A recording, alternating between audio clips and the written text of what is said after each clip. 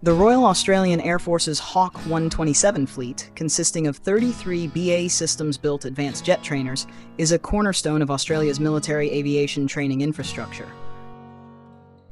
Designated as a lead-in fighter, this low-wing, all-metal aircraft is operated by No. 76 Squadron at Royal Australian Air Force Base Williamtown near Newcastle and No. 79 Squadron at Base Pearce near Perth.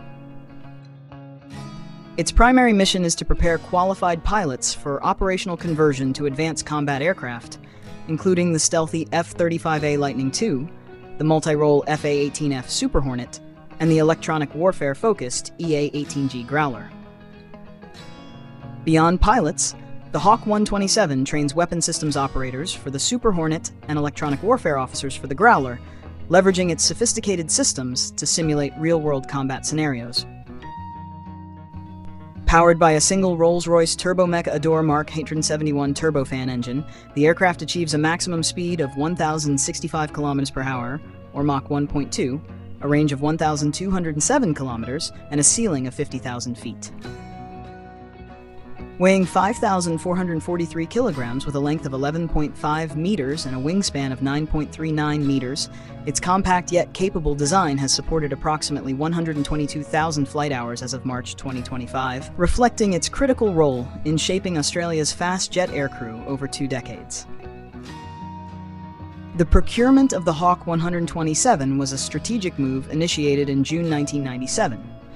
When the Royal Australian Air Force contracted BAE Systems for 33 aircraft to replace aging trainers like the CAC Mach-E MB326H and align training with the demands of modern fighters. This acquisition was a collaborative effort. 12 aircraft were constructed in the United Kingdom, while 21 were assembled by BAE Systems Australia at facilities in Victoria, boosting local aerospace expertise and employment. Deliveries began in 2001, integrating the fleet into the Royal Australian Air Force's training ecosystem at Williamtown and Pearce. The Hawk was chosen for its cost-effectiveness and advanced features, including an integrated avionics system, dual mission computers, hands-on throttle and stick controls, a heads-up display in the front cockpit, and multi-function displays in both cockpits. This procurement not only addressed immediate training needs, but also positioned Australia to maintain a competitive edge in regional air power, reflecting a forward-thinking approach to defense capability development. Deployed across its 2 bases, the Hawk 127 follows a rigorous training pipeline tailored to produce combat-ready aircrew. At Royal Australian Air Force Base Pearce, pilots undertake a 14-week introductory fighter course, mastering foundational skills such as general flying, instrument flying, formation flying, night flying, and navigation, skills essential for jet operations. Graduates then advance to Royal Australian Air Force Base Williamtown for a 20-week course focused on weapons employment, training with practice AIM-9M infrared missiles, conventional and laser-guided bombs, and a 30mm cannon. This deployment ensures a seamless progression from basic jet handling to advanced tactical proficiency, preparing aircrew for the complexities of 5th-generation aircraft. The aircraft's data link, radar and weapon simulation, and mission recording systems enhance its versatility, enabling it to serve as a bridge between the Pilatus PC-21 basic trainer and frontline fighters. Its live weapons capability further sets it apart, offering a realism that pure simulators cannot replicate, a feature that has proven invaluable in operational training scenarios. The Hawk 127's role as a lead-in fighter is defined by its ability to replicate modern combat environments with precision. Its navigation and attack system, combined with mission computers and a heads-up display, transforms it into a flying classroom that has trained generations of Royal Australian Air Force aircrew. Recent operations underscore its continued relevance, particularly after the Lead-In Fighter Capability Assurance Program, completed in 2019.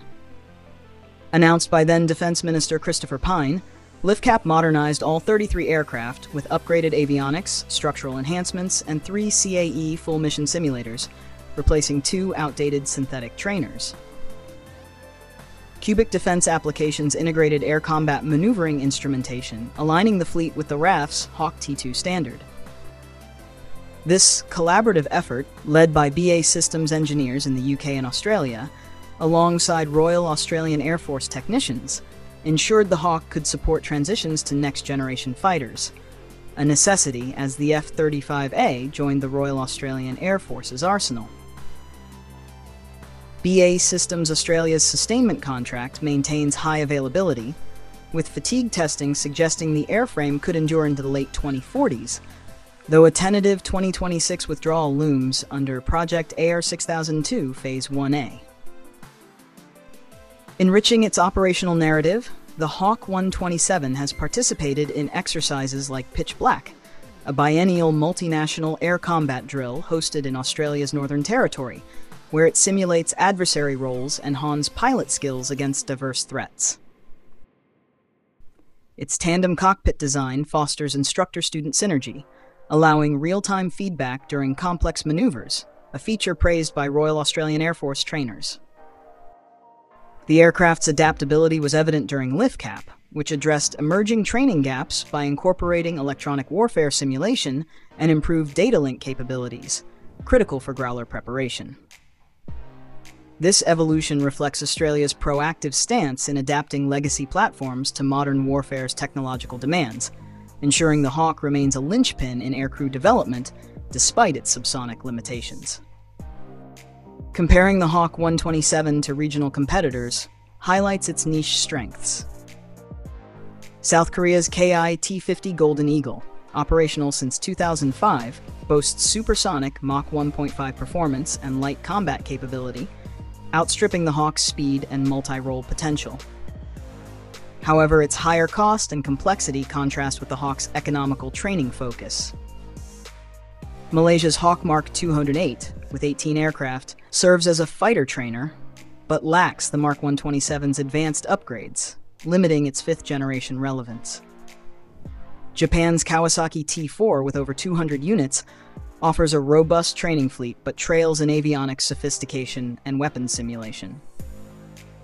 The Hawk's compact design and tailored enhancements provide a cost-effective, specialized solution, though it cedes ground to the T-50's raw power and the Mark 208's combat flexibility. In assessing the Hawk 127, its procurement, delivery, and deployment reflect a calculated approach to building aircrew proficiency, while its role and recent upgrades affirm its adaptability. LIFCAP's success and 122,000 flight hours highlight its legacy, though its future hinges on replacement plans. Regionally, it excels in training efficiency, but lacks the supersonic edge of Pearce. For now, it remains a vital asset, its tandem seats and simulated battlefields shaping Australia's Air Force for a complex security environment.